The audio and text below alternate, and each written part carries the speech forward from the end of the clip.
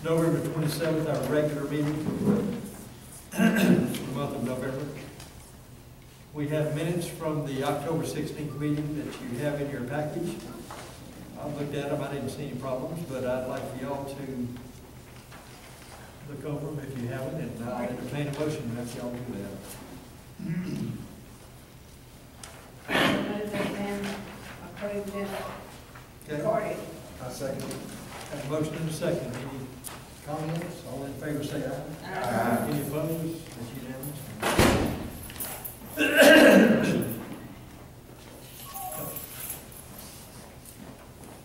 Report on district operations.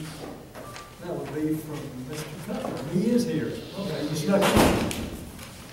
Tell us what's going on with the surgery. Oh, well, come on up here where we can hear you.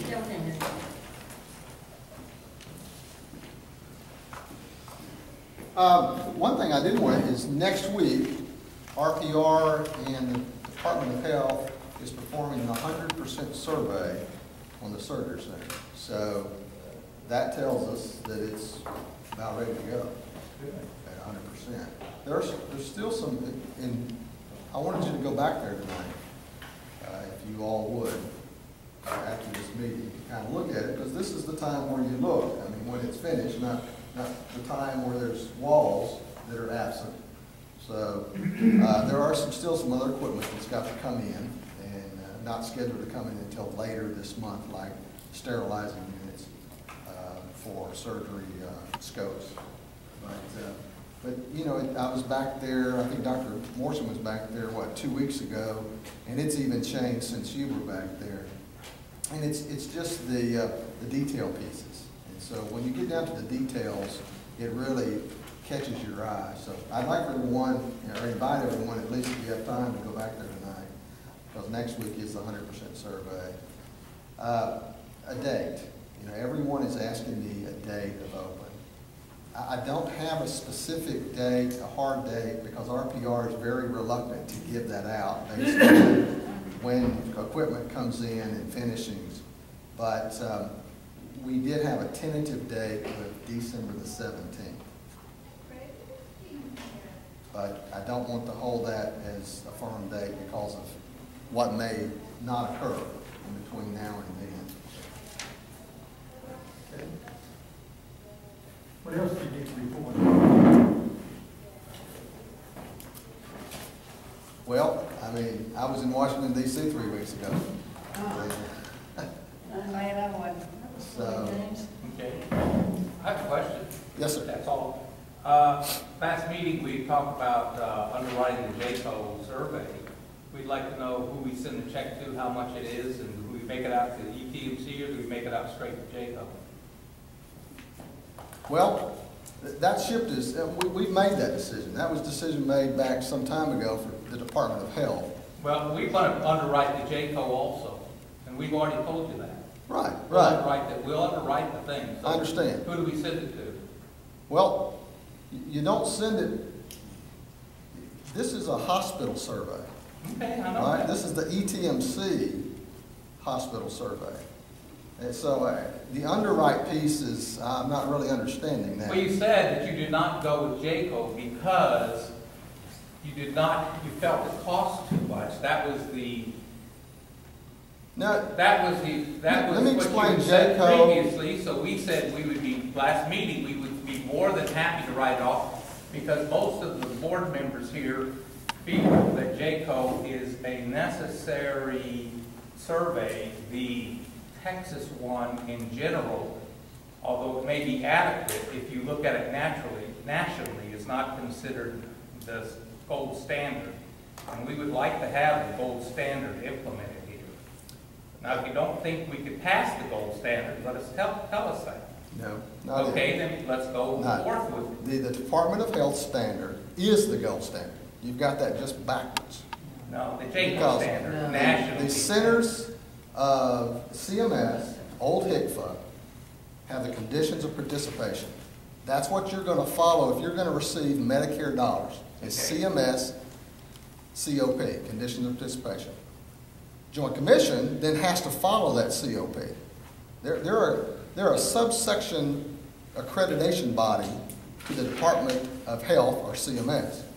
The CMS contracts directly with the Department of Health in all of the states. So Georgia would be Georgia Department of Health, Texas Department of Health. So they are the accrediting body from CMS, not the Joint Commission. But if you go nationally and you ask and I've talked to hospital administrators who said they consider that the gold standard. And if we consider that the gold standard, and there is a possibility that ETMC may not be, is one of the many runners, and I don't know how many we're up to, we'll discuss that later, who want to come here, I think it's important that we maintain our JCO survey status. And like I said, it's not a matter of finances. We would be far more than happy to underwrite the survey. And I just want a real reason, other than you just don't like JCO. No, it's not that we don't like JCO. Then why the real reason is it's the same survey. No, it isn't the same survey. It's the same exact survey. Years ago, you were able to buy a survey from the Joint Commission for 3 years. And the Texas Department of Health, under the CMS, surveyed every 1 year. Okay? So it was advantageous for hospitals to go with a 3-year survey. And they paid those dollars to do that. We will still pay for it. Okay?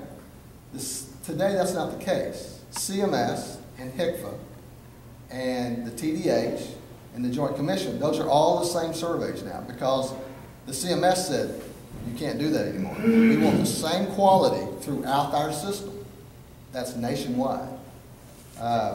So they're the same. They are the same survey. We experienced that when we had our last survey. Can I ask, are all the hospitals in the ETMC,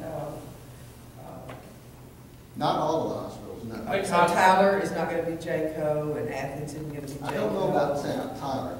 Now, I know that Clarksville has gone from the Joint Commission to the Department of Health. Then I know that Jacksonville was asked to go from the Joint Commission to the Department of Health because of the same reasons. They're getting the same survey. Okay, my suggestion is that I will be more than happy to drop my objection if ETMC Tyler goes to the Texas Department of Health as opposed to JCO. If ETMC Tyler feels is important enough to go with JCO, then I think we need to go back to JCO. And we will pay for it. I understand Okay? that. So would you please report the next meeting, which one ETMC Tyler is going? I think I can report that tonight, but I will check. Okay. Tyler, I think, is going to continue to be the Joint Commission. See, that's what I thought. Okay, I think so. Because they think it's important enough But from a prestige point of view. But to from go an to joint accredited body, our accreditation with the Joint Commission ended November the 13th, 2012. And our accreditation starts with a survey with the Department of Health at Crockett after that. If we went back to the Joint Commission, would we still be grandfathered in under all the exclusionary clauses? Or do we lose all That the was credit? asked at one other time about the ADA steps in the back. Now, I can't remember. Was that you, Dr. Walker, that asked that? Anyway, and I checked with the Joint Commission and the TDH. The TDH being a lot more friendly to talk to when you call and ask questions. And both of those entities said that has no bearing. ADA is the qualifying agent for steps or, It's for not the set. building. It is plumbing, it is air supply, it's electrical supply.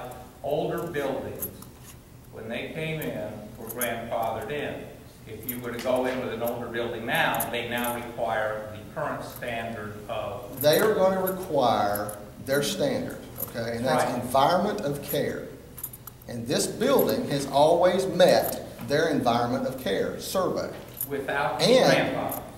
No, it has nothing to do with grandfathers. I was told it had nothing to do with grandfathers, Okay. okay? You have to meet their standard, period, with or without a grandfather. So if your building meets their standard today under the Environment of Care survey, then you will pass. And TDH they run that program also. I mean, the Joint Commission is going to follow the conditions of participation of the Environment and Care of the And CMS. there's no grandfathering of older buildings. Not that I was told, no, sir. Okay, good.